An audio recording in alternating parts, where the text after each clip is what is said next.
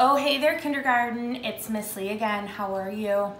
So yesterday we made predictions on the story Wibble Wobble. And we made predictions just using the picture clues.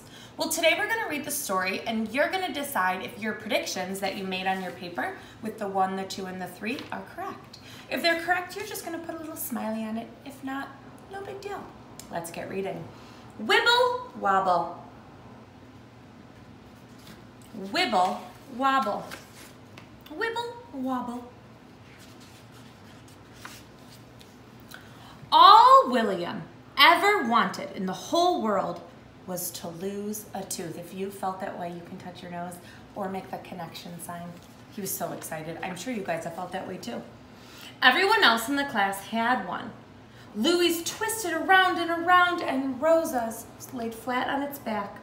But William's teeth seemed stuck. They were super glued to his gums. It isn't fair, said William. Everyone else at school tells loose tooth stories. Sammy swallowed his. Rosa's fell in the toilet. And Louie's flew out when he scored a goal. When your loose tooth comes out, Grandma, said William, you get a silver dollar from the tooth fairy. Is it so? Said Grandma. Yes, said William, and if it comes out at school, you have to keep it somewhere safe. William continued. Vicky tied hers to the knot in her shoelace. And Martin hid his in a cotton ball in his ear. And today Jasmine got lost. Jasmine's tooth got lost in her nose.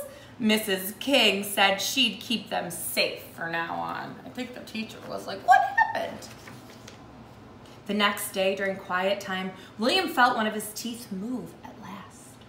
Mrs. King, he cried. My tooth moved, I felt it. William pushed his tooth forward with his tongue, then sucked it back in for Miss King to see. Look, Rosa said. Look, Rosa, he said. Look, Louie. Push, pull, jiggle, joggle, poke, flick, wibble, wobble. Come on, William, called Mom at bedtime. How long does it take you to brush your teeth? It takes a long time, said William. It hurts my loose tooth. All right, take a little break. Let's go back. How did prediction 1 go? And how did prediction 2 go? Have you guys been making the right predictions? Let's see. When I went through the pictures, I didn't realize that this book was more about other friends too and not just William. By looking at the pictures, I thought it was just about William losing a tooth. But it also talked about Rosa and other friends losing teeth too. William just couldn't leave his loose tooth alone. Push, pull, jiggle, joggle, poke, flick, wiggle, wobble. Look, Louie, said William next day, twisting the tooth round and round. Look, Rosa, he said, as it lay flat on his back.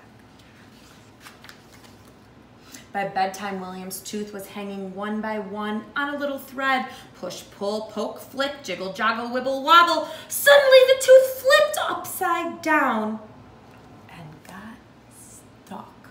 Oh my. Ow, ow, yelled William, jumping out of bed. Mom, Dad, he cried, rushing downstairs. Gently, Dad turned the tooth back right side up. Why doesn't it just come out, said William. Don't worry, said Dad. In gym class the next day, William got his best somersault ever. And when he stood up, his tooth was sitting on his tongue. William took it out and looked at it. Ah! It was so funny. I'll look after it until you go home, said Mrs. King, wrapping it in a tissue and putting it on top of her filing cabinet. Then can I take it home, asked William, feeling a bit wobbly himself. Of course, said Mrs. King. I bet he's so excited.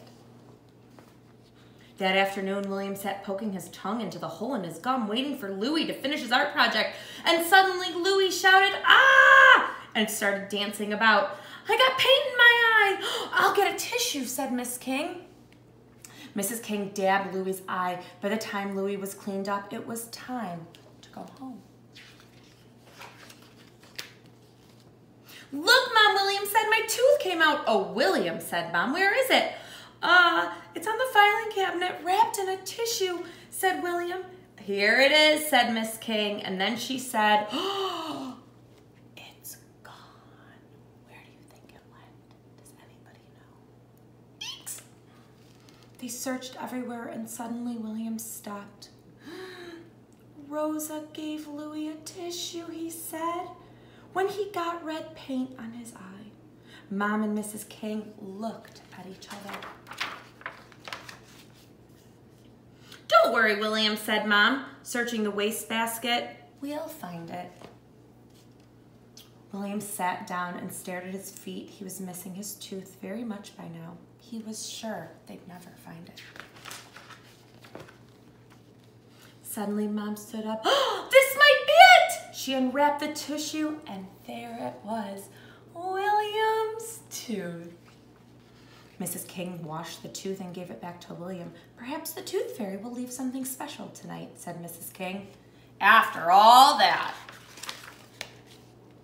So the next morning, William looked under his pillow, and there, by a wooden box, he lifted the lid, and inside was a silver, shiny dollar. When William got to school, he told everyone his loose tooth story. I would think you'd like a rest from loose teeth for a while, William, said Mrs. King. Whew, said William. Yes, I would. On the way home from school, William took his silver dollar and bought an enormous ice cream cone. It had little colored candies that stuck all over it, layers of chocolate, and chewy toffee in the middle. Ooh. I'm wondering what happens to teeth if something is chewy or sticky. William unwrapped it. He took a big bite. Ping! Went the little colored candies. Crack! Went the other candies. Squish! Went the ice cream. Crunch! Went the ice cold rock hard toffee. And guess what? Another tooth wiggled. Push, pull, jiggle, joggle, poke, flick, wibble, wobble.